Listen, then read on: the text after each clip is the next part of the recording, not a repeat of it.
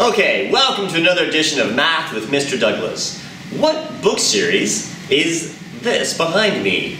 Have a think about that. While we talk about math, we're going to look at solving systems of equations two different ways. The first way we're going to look at is solving by the ever-popular substitution, and the second way is going to be by elimination, the fan favorite of every single student I've ever taught. So, let's take a look at that, and in the challenge section, we're going to take a look at solving a system of equation with 3 variables. It's going to get crazy. Alright, let's get to it, shall we? Here we go. So we're taking a look at solving systems of equations in 2 different ways. The first way that we're going to be looking at everything is going to be solving by something that we want to call substitution. And the other way that we're going to learn how to solve is by something called elimination. Now, you might want to split this kind of video up into 2 different parts and 2 different settings because it's going to be a lot to kind of take in. So get ready. We're going to do this first and we're going to do this second. And I will give you the preview that most students, when given a choice, will want to choose elimination. It's actually quite a lot of fun. You get to eliminate something, which is kind of always neat to do. And substitution can be a little bit more tedious. So let's get to it, shall we? Solving by substitution. Basically, what you got to do is make a good choice. That's the first thing you need to do. And what I mean by making a good choice is you need to solve one equation for a variable. It doesn't matter what variable, it doesn't matter which equation. But you need to choose wisely. Because there are good choices and there are poor choices. Well, whatever do you mean? Well, let's just take a look at this, shall we? We'll start out with this question. Let's say you had a system. So remember, a system is where we're trying to find the solution where the 2 lines cross. So negative 6x plus 6y is equal to 12. So that's one equation. And the other one is going to be x plus 5y is equal to negative 14. And I want to know, where do these 2 lines cross? Now, in earlier videos or lessons, you may have learned how to solve by graphing. You could go and graph these 2, but we're going to solve this by substitution. So I need to have one of these equations say x equals or y equals. Now, there is an obvious answer of which one you should do, and hopefully you said I should make the second equation say x equals, because it's going to be really easy to do that. In order to do that, I'm just going to subtract 5y from both sides. So my new equation is going to be x equals negative 14 minus 5y. That means wherever I see x in the other equation, I'm going to put that. So I'm going to go and find x in the other equation. Oh, there it is. And I'm going to substitute this in for that value. So what you end up getting is negative 6 times that stuff that's in green. And you're going to solve this for y. So that green stuff goes in here, right? That's what x was. So it was negative 14 minus 5y. Oh, that's really hard to see. Minus 5y. So you should have to go and now do your math. And there's a couple of shortcuts you could have probably done to solve this one. But I'm going to go really slow. I'm going to expand. I'll give you a hint. If you divide it by 6, it would be a really good choice right now. You could avoid doing the distribution. But I'm going to distribute because majority of students are going to distribute. So negative 6 times negative 14. That's going to give me a positive 84. And negative 6 times negative 5 is going to give me a positive 30y. I still have that other 6y. And of course, this all equals 12 somehow. I'm going to combine my like terms. So I'm going to have that 36y. And then I'm going to subtract 84 from both sides. I'm trying to fit it all in here. Subtract 84. And I'm going to end up with 36y is equal to 112 minus 84. 16, 28. I think, what's that going to be? That's going to be a tough one. I also have to go and grab it from my calculator. But I think that is going to be, what is that? 16 and 12. So 28. 20 like that. And then I divide both sides by 36. Now, it seems to me like something has gone wrong here. Has something gone wrong? It seems like I've done something wrong. What did I do wrong? Minus 14 minus 5y. I'm now talking through everything because this does not equal what my answer key is saying. It is possible my answer key could be wrong. That is a possibility.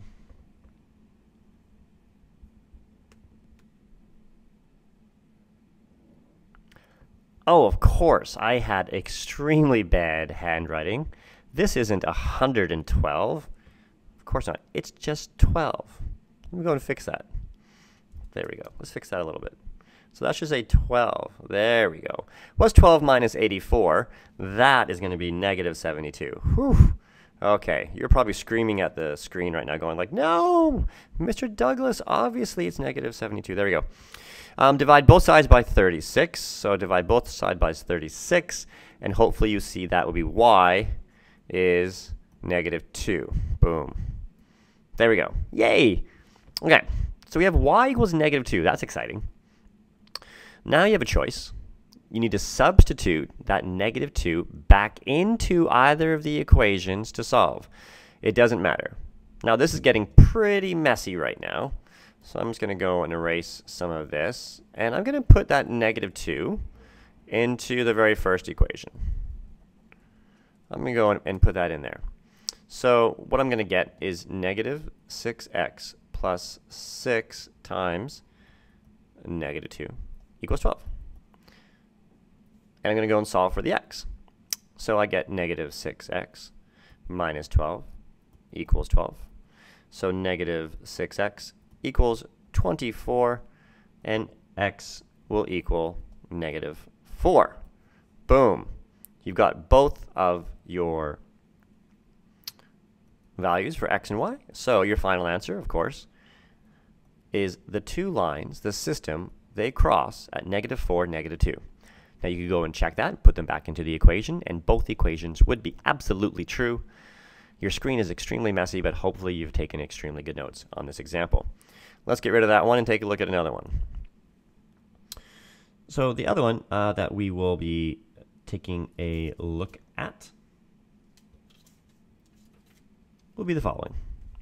Let me get a nice golden color here. And let's say we had negative 2x plus y is equal to 16. And the other equation is going to be a negative 5x minus y equals 12. Again, you want to make a choice to solve one of these equations for x or y. Now you're probably hopefully thinking that you should solve one of these equations for y because y is all by itself. I'm going to convert this one to say y equals. And if I want to make that say y equals, I need to go and add 2x to both sides. So 2x plus 16 is the exact same equation. I've just rearranged some things. I'm going to take this value for y, and I'm going to put it right in here. Now this one obviously has a common kid mistake built into it. And the common kid mistake, of course, is forgetting about that minus sign that I just wrote. So don't forget about being really careful with some of those. And now I'm going to go and distribute. And when I distribute, I'm distributing that negative sign. And I'm going to get something that looks like that. I'm going to combine my like terms and add 16 to both sides. So I'm going to get negative 7x is equal to 28. So x is negative 4. Now, you're halfway done. You're halfway done. Now you take this negative 4 and you put it to wherever you want to. So I'll just go and I'll put it right there. So now what I'll end up getting is negative 2 bracket negative 4, that's the value for x, plus y is equal to 16. So I get positive 8 plus y equals 16. I'm going to subtract 8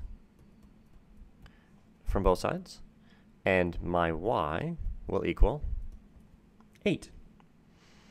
So my final answer is going to be negative 4, comma 8. That's where those two lines will cross on the Cartesian plane. So that's how we go and we solve by substitution. Now you might want to pause right there, because the next one we're going to be looking at is going to be elimination. Now we're going to look at solving systems of equations by elimination. And this is my favorite. So the idea of elimination is you're given a system of equations, so two lines, and you're asked to eliminate by adding or subtracting one of the variables. So let me just get my couple of equations here so you can see that first one. And you want to line up always the x's and y's. So it looks like that. So rearrange things if you need to. And what you want to be doing is saying, now, can I add or subtract? So this is like old school. Like, remember when you're in elementary school and you're doing things like 2 plus 3 is 5. Okay, so that kind of stuff. So that's kind of what we're going to be doing, right? So you line everything up really nice and neat. And then you ask yourself, if I add or subtract, can I eliminate something? You want to look at the coefficients of the variables and to see if they're the same. Oh my gosh, the y's are exactly the same. Ask yourself, if I add or subtract, would I make this become 0y? So if I added, this would be negative 7, that is negative 7, plus positive 7. That would give me 0y. That would eliminate my y's. They would all disappear. You don't need to write that. And if I went and added this, negative 3x plus 2x would give me a negative x. And of course, we're still adding, so this is negative 7 plus 14. So that would give me 7, just like that. So in other words, you would have, negative x equals 7. So x would equal negative 7, because you always need to solve for that positive variable there. Once you had that, once you've eliminated one, now you have the great choice of putting that back into the other equations to solve for y. So again, now you're going to go and substitute. That's why we teach substitution before elimination. It doesn't matter where you're going to put it in. I'm going to put it into right here, just for fun. So you'd end up getting 2 bracket, because whatever x is negative 7, plus 7y equals positive 14. So you get negative 14 plus 7y is 14. I'm going to add 14 to both sides. I'm going to go and add 14 to both sides. So that would leave me with 7y is equal to 28. So y is 4. So my final answer, the place where the two lines cross, is negative 7, comma 4. And that's the solution. So that's the first version of elimination, when it's nice and easy. It's like, 'cause that was pretty easy, right? Because these were already the same coefficients. But what happens when it's not? Because teachers are probably going to give you one of the next following two scenarios. So here's our other system. So the other one is x plus 6y. X plus 16y equals 15. And the other one is 5x plus 8y. Oops, let's go and use a different color. We like using lots of colors, don't we? 5x plus 8y is equal to 3. And that's a y. There we go. Now, when you look at these, ask yourself, do any of the coefficients, are any of the coefficients the same? Well, this is 1 and 5, that's not the same. 16 and 8, not the same. Ask yourself, could you multiply one of the equations to make the coefficient the same? Well, hopefully you're saying, if I multiplied this whole thing by 2, everything by 2. So everything by 2. Well, then, fancy that, I would have the y's being exactly the same. So if I multiplied this all by 2, I would have 10x plus 16y equals 6. And my other equation, remember, was x plus 16y equals 15. Great. Now I can go and eliminate. And you ask yourself, would you eliminate by adding or subtracting? I'm going to subtract this time because 16 minus 16 is 0. So 10 minus, this is 1, would leave me with 9x. And 6 minus 15. So 6 minus 15 would give me negative 9. So x would then equal good old negative 1. Okay, so now we're halfway done. You're going to take that value and insert it into one of the original equations. So it doesn't matter which one you're going to go and do. I'm going to put it into the first one, because that just makes sense, I think. So that would be, that negative 1 for x plus 16y equals 15. I'm going to add 1 to both sides. So I would have 16y equals 16. So y equals 1. My final answer is where those two lines cross is the solution, and they cross at negative 1, 1. That's elimination when you had to do a little bit of multiplying. But what if you have to do a lot of multiplying? I'm glad you asked. The final example,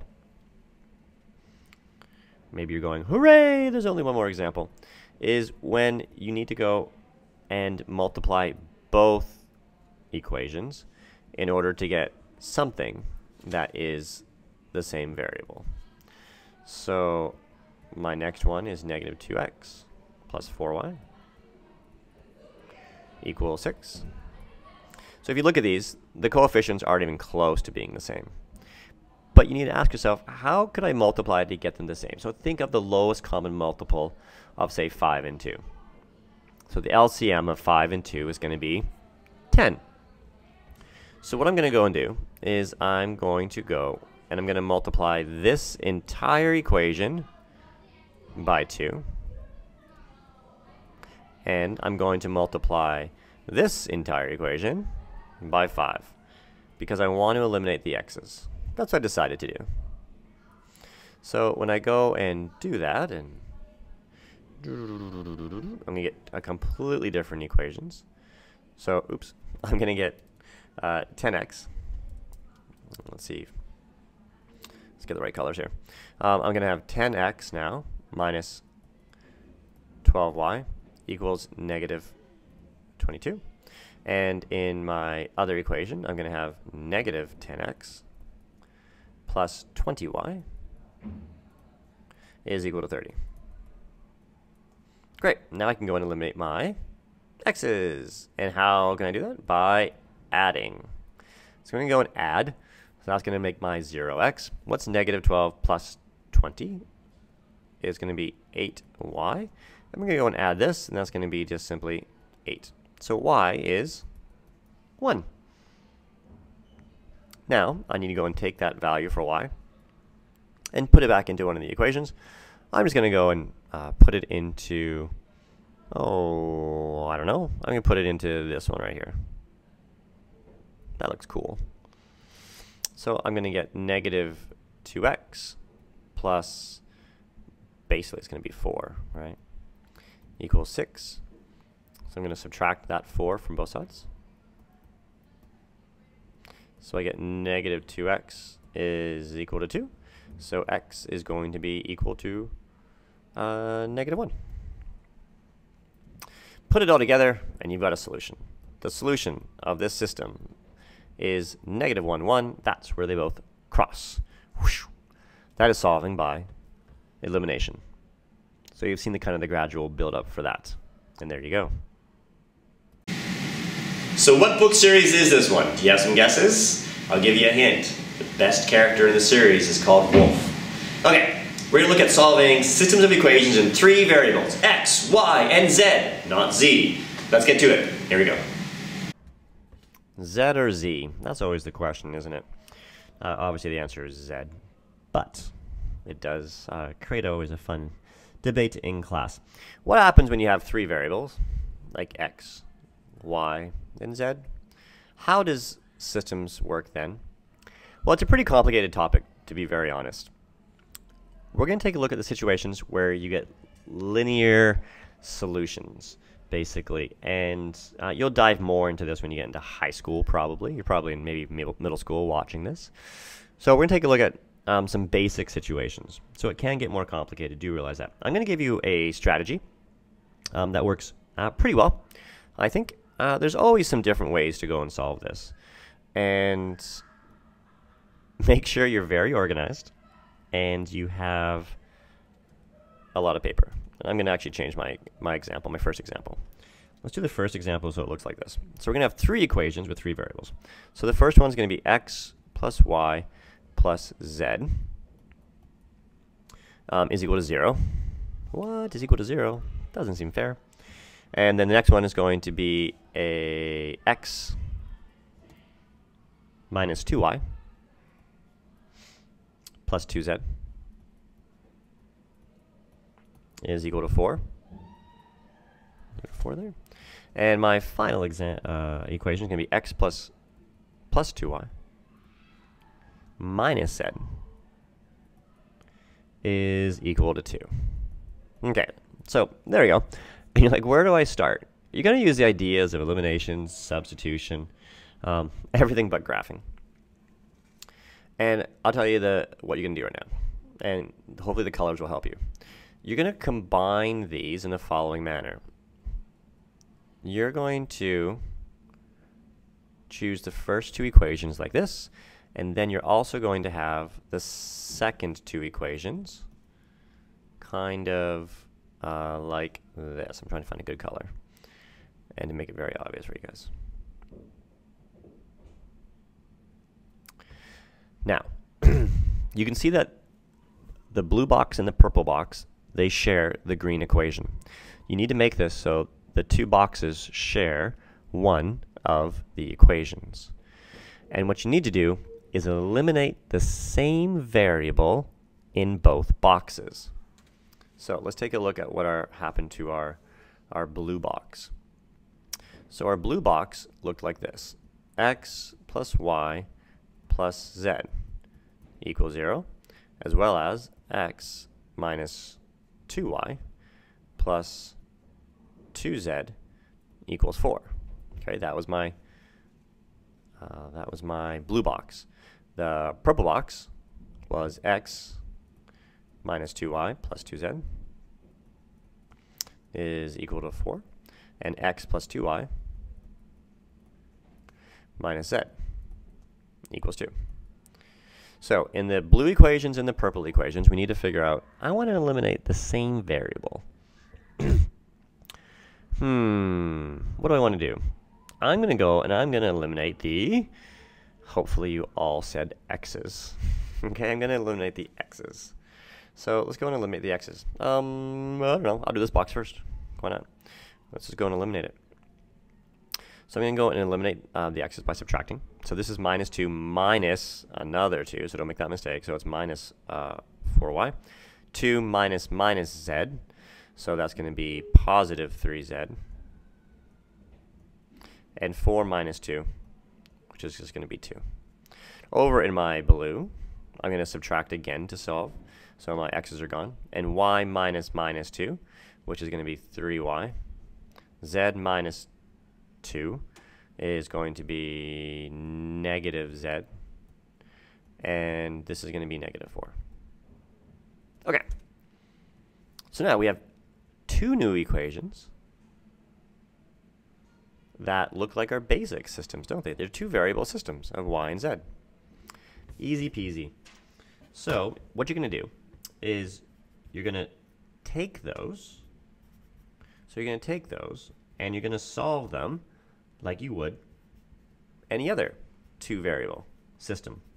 And what you're going to get is, and this is why it's great, what you're going to get is a solution for y and z, and you'll almost be there. So let's go and do that, shall we? Like you had a choice. So what did we have there? We had 3y minus z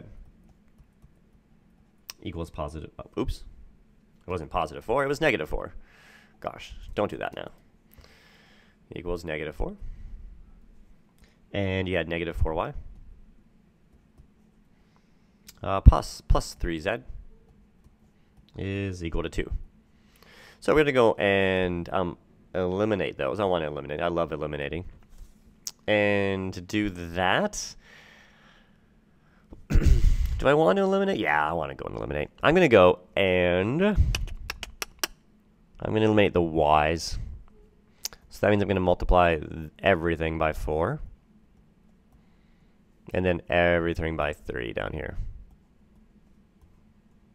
So my new equations are going to be 12y minus 4z equals negative 16. And negative 12y plus 9z equals 6.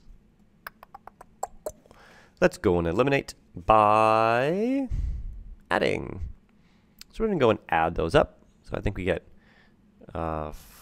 oops, 5. That's a z. Seriously, it's a z. Equals negative 10. So z is going to be negative 2. Okay. We have 1/3 of the answer, negative 2. Woohoo! Let's go and put it back into an equation. Now I see that, and that's where I'm going to stick it in. So 3y minus 2. Don't be crazy and forget about the minus, because you don't want to do all this work and then accidentally make a mistake, right? That would be sad. Sad, sad, sad. What? Y? Y is negative 2? Do you think x is negative 2 as well? That'd be crazy, wouldn't it? Like they're all negative 2. Okay, so you got y and you got z. That's awesome. In order to solve for x, now you just need to go and put it back into any equation you want to. Do you remember the original equations? Do you? Hopefully. You probably remember this one. X plus y plus z is 0. So if everything is negative 2, right? So this is like x plus, so this is like negative 2, and this is negative 2. So x basically minus 4 equals 0. So x is 4. Woohoo! What is our solution to this 3 variable? It is 4, comma, negative 2 and negative 2. Hopefully you're like, yes, I got it. That was awesome.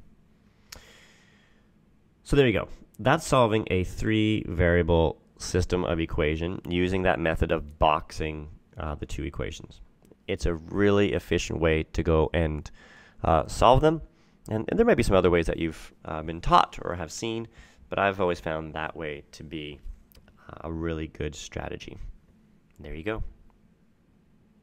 The Lunar Chronicles is obviously the answer. One of my favorite series that I've been reading lately. Hope you've had a good time solving systems of equations 2 different ways and taking a look at tackling those complicated 3 variable situations. Alright, you should be set for solving. Good luck, and may the force be with you. Does that work for this? I don't know. Alright, till next time.